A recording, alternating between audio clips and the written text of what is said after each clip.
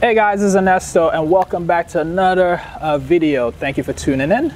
Today we're going to be doing a video focused on 3 specific items, and these are the items that I talk about all the time on my Monday critique videos, which is lighting, posing, and composition.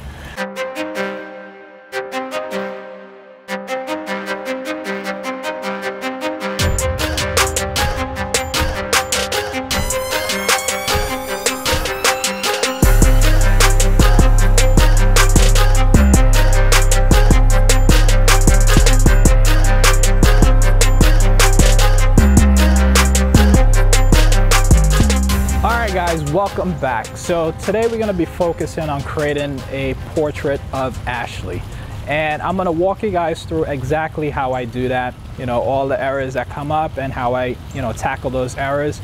I'm hoping that I get a lot of errors so I can show you guys exactly how I overcome those errors. So the very first thing that we're going to start with is the light. So one of the things I look for or try to focus on when I'm doing a photo shoot, any photo shoot, is first focusing on the light.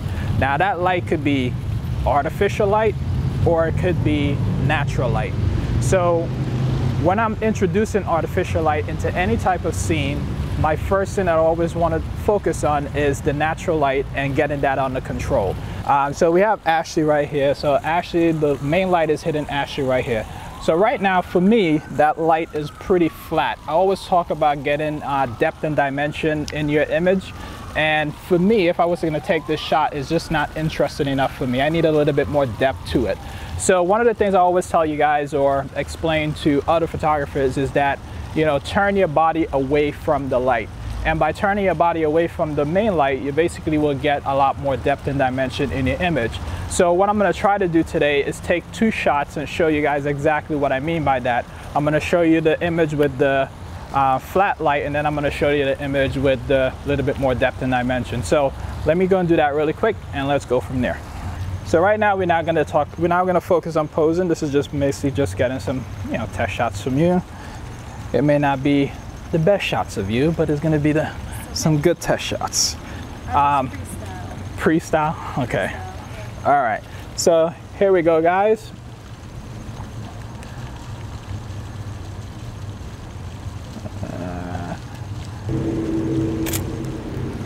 All right. So that was the shot.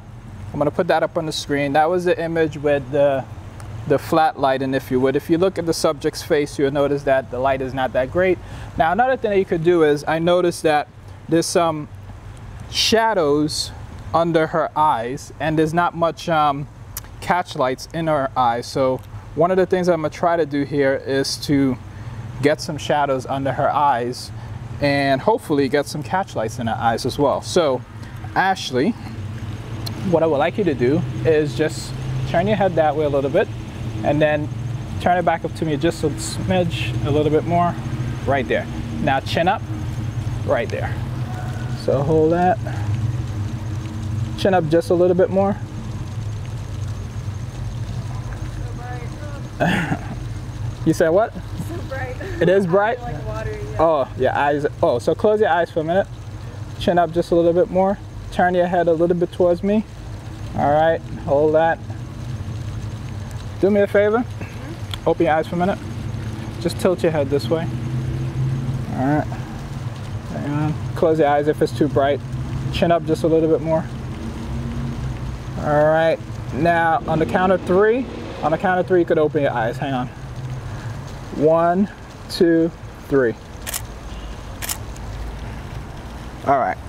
So guys, I'm going to show you that shot, those 2 shots. The first one I took, and then the second one.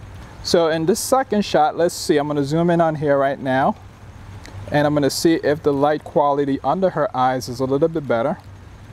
And we do have, surprisingly, some catch lights in there, which is awesome. So that was the first shot utilizing that flat light. So now let's basically go and create some depth and dimension in this image by simply having Ashley turned around, and we're gonna take that shot. All right, so in this image right now, I could see the light is coming from the left. So we're gonna have Ashley turn her body away from that main light. So the light is coming from this direction.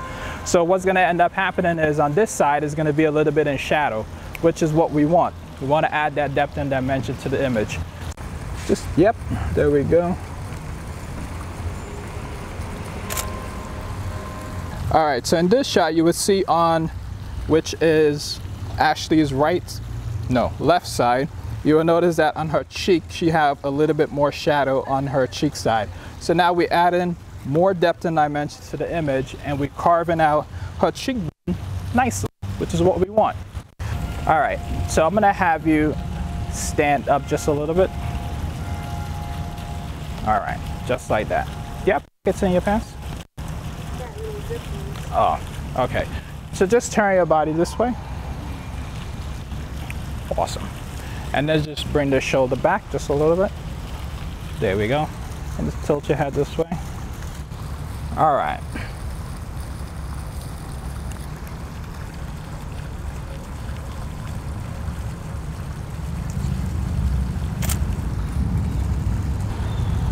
Wonderful. All right.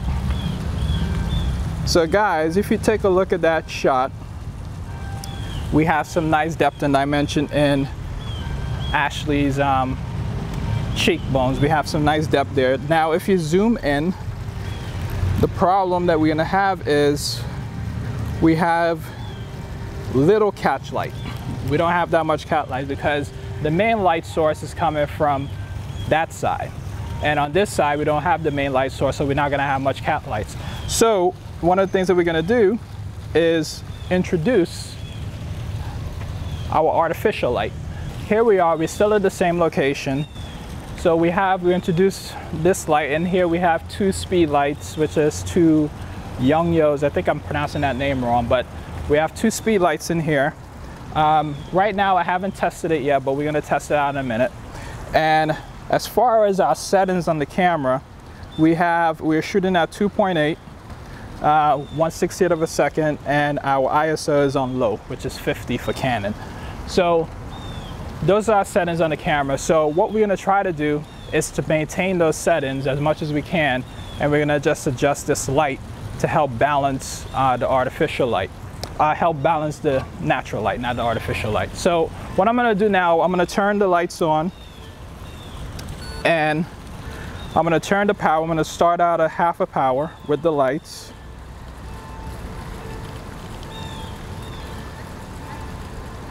And then I'm just gonna take a test shot to see what I get. So again, we're basically having the artificial light coming in from the same direction as the main light, which is the natural light, the same direction. We wanna set it up in the same. So let me just take a quick shot here. Okay. So that looks okay, but I want to add a little bit more drama to the shot. So what I'm going to do, I'm going to kill some of the ambient light a little bit by increasing my shutter to about, let's see, 250. Now as soon as I do that, my artificial light will kick into high-speed sync mode, which I'll lose some power on that, but that's okay. So let's take another test shot.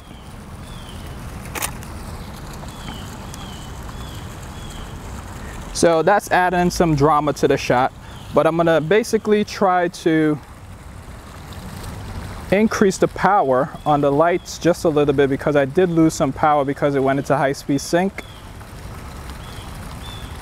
All right, and one of the things I just did, I changed my white balance to daylight. I realized I was shooting in shade, which is what I love to shoot in when I'm outside, but daylight is more appropriate when I'm using artificial light.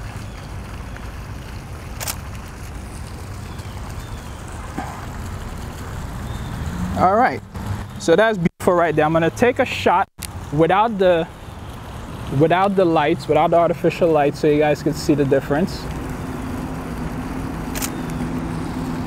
Okay, so that's a shot with without the light, and this is a shot with it. All I'm looking for is just a little bit of puff of light. And let's zoom in here and see if we have that catch light. And there we go. Nice little catch light in Ashley's eyes. I'm gonna take one more shot. Hang on, Ashley, let's go back to that pose.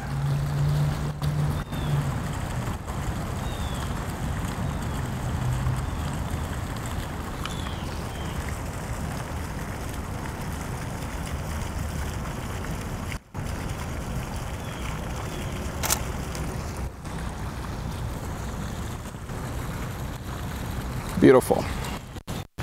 Awesome. All right, so now we're gonna create some actual portraits. Now that you guys have the understanding of what I'm looking for, how I basically create the shots with the light, what we're gonna look for now is gonna actually try to create some real portraits now of Ashley, using the artificial light and also understanding that the natural light, main light, is coming from this side. So I shot in this location multiple times. So now that I shot in this location multiple times, every time I come to this location, I always try to find something a little bit different as far as from a compositional perspective and whatnot. So what we're gonna try to do here is find out something different, because what we're gonna try to do now is create a real portrait of Ashley. So here's what we're gonna do. So I have this light set up here. I haven't tested it yet. And then I have John on this side. John is gonna have another light, and that light is just gonna add some hair light to Ashley, because what I'm trying to do here is get this tree that's in the background to help compose the shot that I'm trying to create for Ashley. But the problem with that is I know that the tree in the background is gonna be darker than Ashley, and our hair is probably gonna get lost in that background. So with the addition of that light is just gonna help separate Ashley a little bit from the background. So that's what we're gonna try to do today. Again, still not focused on posing. Right now we're still focusing on the light aspect. All right, so we have both lights on now. We have that main light on, and now we have the light for John. So John, just make sure it's pointing to her hair. And chin down just a little. And just tilt your head this way a little bit, and then chin down. And that right hand, just hold your hair. There we go, right there. 1 second. Actually, you know what? Tilt your head back this way. No. And chin down just a little bit. There we go.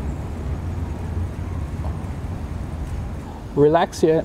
Right now you're, there you go. And give me a smile. I like the smile. There you go. Lovely. So now what we're gonna do is, the next thing that we're gonna focus on is posing. We're gonna talk about how we can pose a subject to get the shot that we want. All right, so let's move on to that one.